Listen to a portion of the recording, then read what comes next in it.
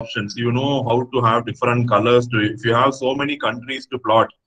If you use the same color means there is no meaning, right? So you have to use different colors. So what color if you use, how can you differentiate the countries? So see the task one. So if I want to change the color of your plot, you have to use plot x comma y comma color.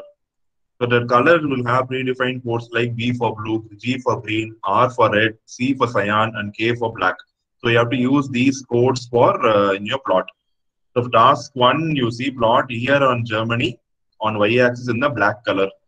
So what will be the answer? I will just write the first two arguments, plot year, comma, Germany, comma.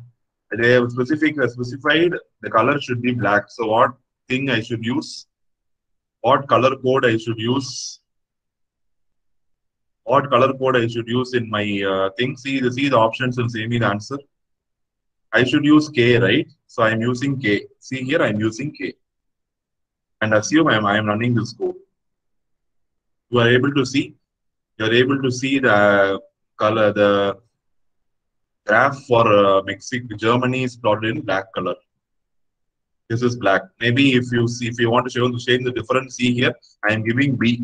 So it should be in blue. We'll see if the answer is changing to blue. Yes. Okay, so the answer is should be in black. So I'm leaving the answer at K. So if you submit the answer is going to be correct. Yes.